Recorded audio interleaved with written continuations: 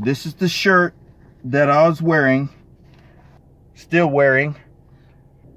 So I was celebrating 4th of July. I went out to go meet up with some friends. I understand all the talk, all the theories about the 4th of July, and I've heard all the rumors, it's one of the biggest lies ever told. I understand that. I was out. I had stopped to text a friend, find out where they were at. And right before I sent that text message, I was going to send another text message. I told my friend, I said, I have a bad feeling that something's going to go wrong. I just have this gut feeling. And as soon as I sent that text message, this boom, I was shocked. I was angry. I still had my phone in my hand. I mean, that of itself is a miracle.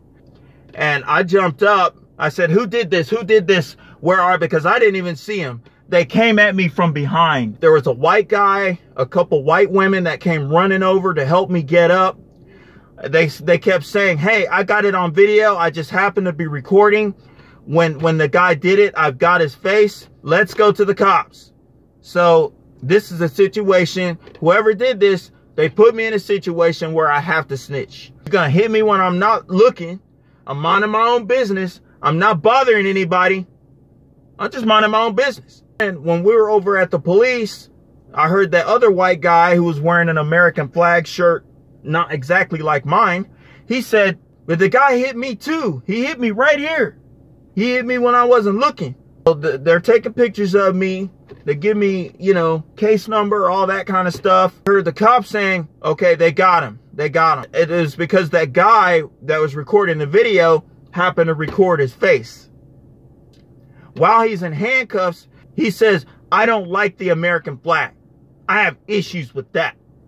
And so I'm thinking to myself, oh, so basically this is a hate crime. So what I have to tell y'all, some people are really violent towards patriots. The person that hit me was a black man that hit me for wearing this flag. Don't you know that black people fought in the American Revolution? Don't you know that black people served in the U.S. military? This is where we're at in American history. Not only is our freedom at stake, not only are we not free to have freedom of expression, I really think that this hates Donald Trump. And I really feel like we're at that time in our history where our freedom is being taken away. We're not free to express ourselves. We're not free to vote for whoever we want to vote for. Some people believe in the American flag. Some people believe in patriotism, but some people don't. And some people are willing to resort to violence to prove how much that they don't like patriotism and the American flag and liberty. Some people don't believe in freedom and liberty and justice for all. So you have to be careful. Our freedom is at stake. Our freedom is being taken away. We don't have the freedom that we used to have anymore.